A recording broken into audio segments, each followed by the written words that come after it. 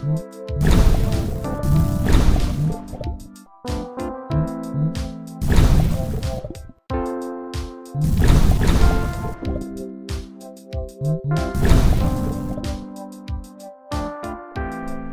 Puppy Triangle is a top-down action game made in Godot where you control two ghost puppies and fire a laser beam between them to zap enemies.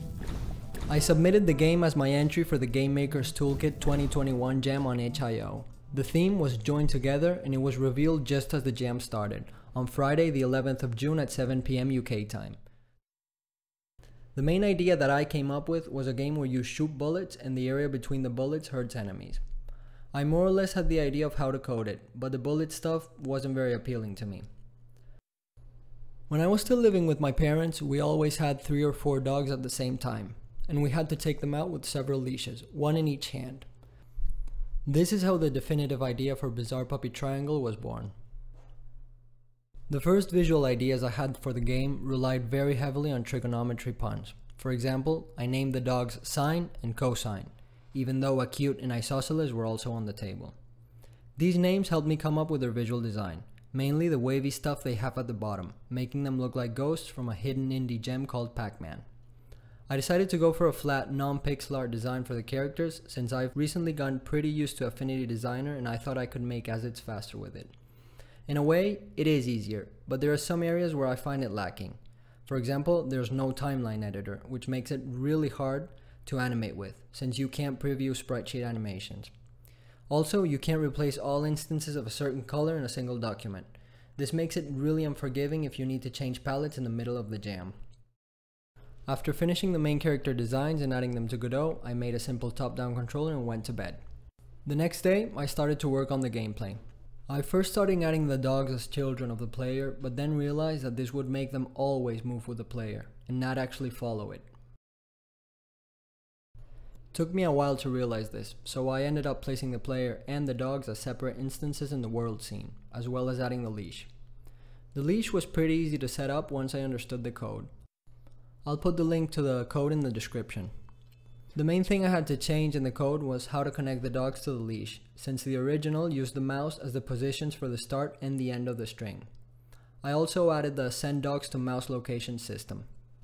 I then started designing the enemies and decided to use the same shape as the player but change the colors and the layout. One of the original ideas was to make holes in the ground and make the dogs be able to create bridges between them so the players would be able to cross. I started making the tiles with this in mind, but then realized that there was still so much to do, like adding enemies and hitboxes and hurtboxes, that there was no time to finish it. This video was recorded at 9 o'clock in the evening of Saturday.